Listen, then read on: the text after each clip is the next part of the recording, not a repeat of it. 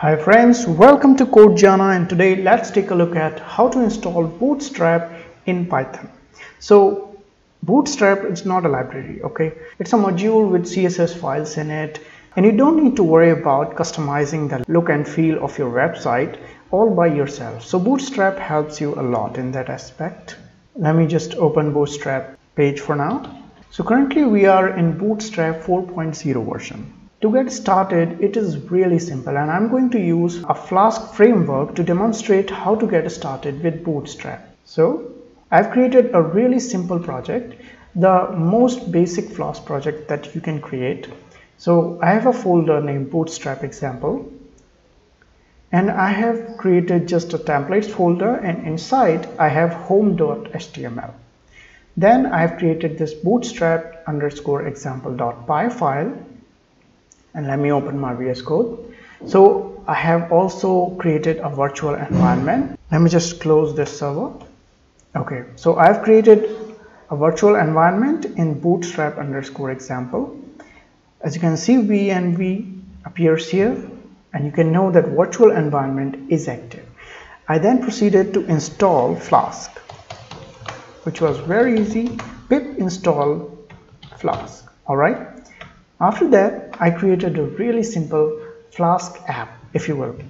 So I just imported Flask and render template. Render template is used to display all the HTML pages that you have for that particular route. So / means the home route by default, and the home route is localhost port 5000. So if I run my server, and running a server is as easy as typing Python and then the file name. So my file name is bootstrap example. I press tab to complete the word, press enter. And as you can see, the development server has started. So that's localhost IP address, as you know, and then port 5000. So if I press Control and click on it, it will follow the link.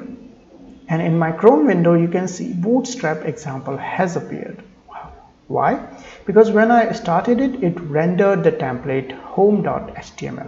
And what do I have in my home.html? A simple line with h1 tags, bootstrap example. So now we are going to prettify it with the help of Bootstrap.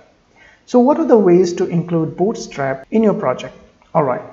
So here are just the two things that you need. You need a CSS link. It is served by Bootstrap CDN. And then JavaScript links. All of these links are served by Bootstrap, so you don't need to worry about downloading any code. You can just paste these links and all the code will be converted dynamically. So let's just copy this first code. And for this example, I'm just going to paste this code.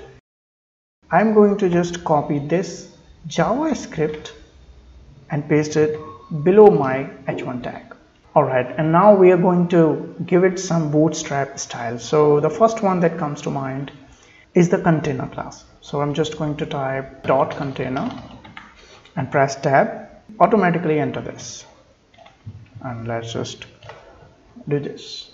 Alright, so now our h1 tag is inside container class. Let's save that and reload our page. As you can see, the font size has changed. It has come in the center of it, and now let's right click it and inspect it.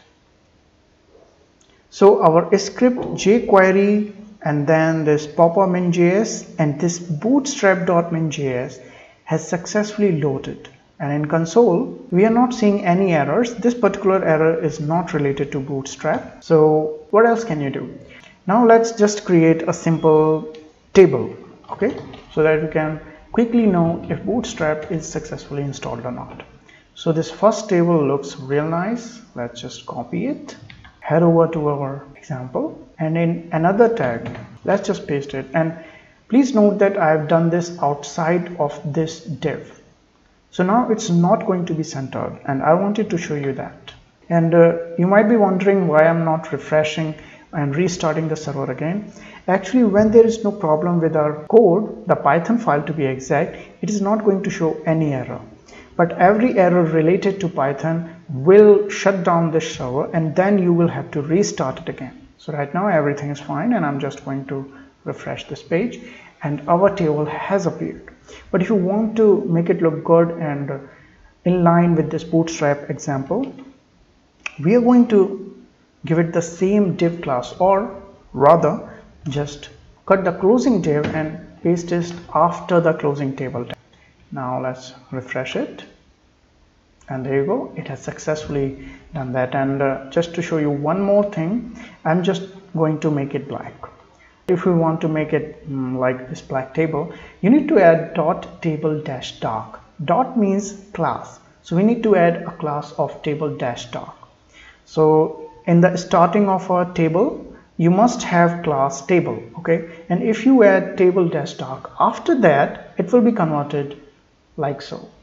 So let's just see for it, and I'm going to expand it again. So we do have table and then class of table. So if we add table dash dark, it's going to, let's refresh it, and it's going to be this black color, okay? And so there are just so many things that you can do with it. I really hope that you do check out all of these options. There are wonderful components here, like this one. If you add just this alert class, it will turn into this really great, this blue color. Let's delete the table dash dark from here, and in the first column let's add this class of alert, and then alert info, because that was the actual class name, this one. So alert and alert dash primary, secondary, success, and info. So I think this one is the alert dash info. Yes, this is an info alert. So now let's just refresh it, and yes, the first text is now in the alert format, like here. The text is also blue here, so, and it's now, since it has a strong tag behind the scene, it has become a little darker than it was before. So just play it out and see what you can do with Bootstrap, and this is how you install Bootstrap in Python. The process is pretty much the same if you want to do a standalone app without the help of Flask or Django, but using Flask has given me a lot of opportunities with how to display my web page correctly. I'm also going to start a Flask tutorial series, and I hope you do like, share, and subscribe to this video so that you can be notified when the Flask series comes out. So thank you for watching this video. Thank you very much.